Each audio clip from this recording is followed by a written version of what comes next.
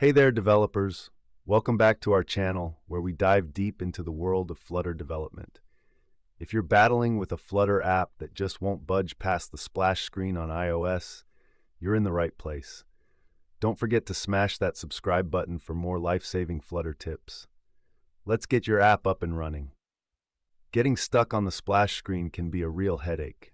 It usually means something's amiss during the app's launch phase. Whether it's an initialization deadlock, a problematic plugin, or a resource-intensive task, we'll troubleshoot it together. First off, let's run your app in debug mode. Use Flutter Run and keep an eye on the console.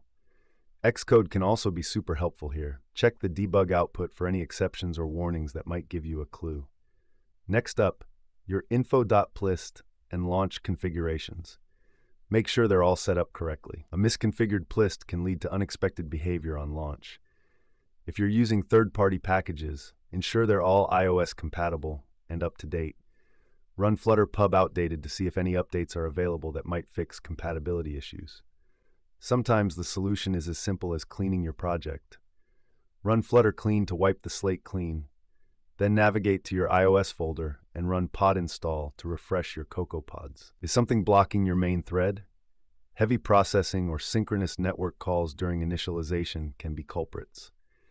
Make sure any heavy lifting is offloaded to a background thread. Implement a timeout strategy for initialization tasks. This way, if something is taking too long, you can catch it and handle it gracefully without leaving your users staring at a static screen. Dive into any iOS-specific code you've written. Open up Xcode and take a look at your appdelegate.swift or appdelegate.m file. Ensure your lifecycle methods are not causing the hang-up. If you've tried all these steps and you're still stuck, the Flutter community is an invaluable resource. Sites like Stack Overflow, Flutter's subreddit, or even the Flutter Discord channel can offer you more personalized help. And there you have it, folks. We hope one of these solutions worked for you. If it did, hit that like button, drop a comment below, and share your victory with the community. If you're still struggling, let us know in the comments, and we'll jump in to help.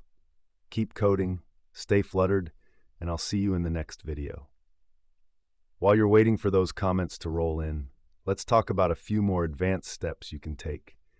Sometimes the issue might be related to your iOS build settings. Open Xcode, go to your project's build settings, and make sure everything is configured for your target iOS version. Another thing to consider is the size of your assets. Large images or files loaded at startup can cause delays. Optimize your assets to ensure they're not slowing down your app launch. Also, take a look at your network configuration. If your app is making API calls on startup, network latency or failure could be the issue. Implementing a caching strategy or setting up proper error handling for network requests can mitigate this risk.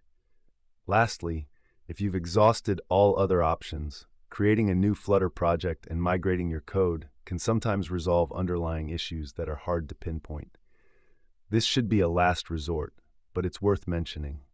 Remember, troubleshooting is part art, part science. It's about methodically working through potential issues until you find the solution.